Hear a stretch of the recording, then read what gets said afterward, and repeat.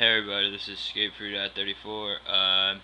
This is a video request by LSU Tigers 1010. He wanted me to do a review of my Kershaw Cyclone. So this is Cyclone. It's overall length is 8.75 inches.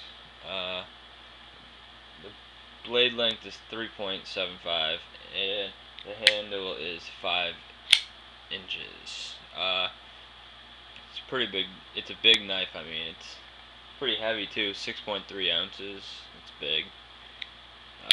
Very heavy. It's got the reversible pocket clip. Not reversible. I mean, pocket clip can only be right-handed only. You can put it from. It comes up here, the top, but I put it down here because I hate carrying it like that. So I just put it down here. The handle is, what is it, black anodized 6061 T6 aluminum. I don't know, I'm just reading off the website, but I don't know, it's pretty weird material. I don't know how to explain it, but it has the what they're called, teeth or whatever, I don't know, but it's got them there. It's also got them, it's got them on the what is it, the liner lock, which it's got a very nice liner lock, very solid knife, no blade play. One problem I did have with this knife though, I don't think you can see it on camera, but it got wicked rusty. I'm talking, this thing was horrible. I mean, I fixed it up a little bit with some Flitz metal polish, but it's still not the way it should be. Even on the pocket clip, yeah, you can't make that out, but on the pocket clip even had rust stains, you know, so it was horrible. So I wasn't able to get Flitz metal polish for a while, so it got really bad.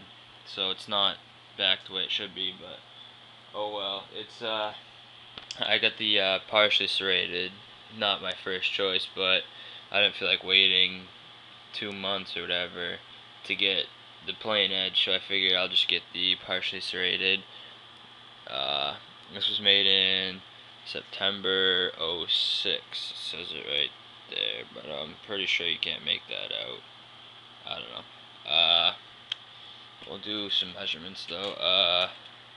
As I said, the blade is, what is it, 3, yeah, it's about, oh, I should probably show it. It's about 3.75 inches, and the handle is, I don't know, I measured different than the website says. I measure 8.5. I don't know, but oh well. Cool thing about this is, see a little wheel on the back right there. That switches on and off, which turns the speed safe on and off. Right now I have it on, so I'll close it, and then I'll flip it out fast, but turn it off.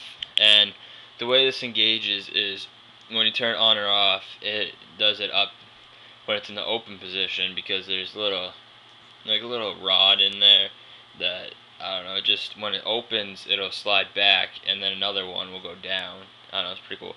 So now it's off, and see, I just flip it out, and so I mean that was the biggest reason I bought this knife.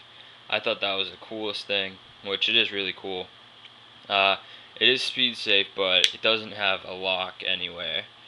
I mean, you don't really need it though. I usually just carry it or store it with it on the off position, so it doesn't go off my pocket or anything. But I don't know. The thumb studs are big, pretty big.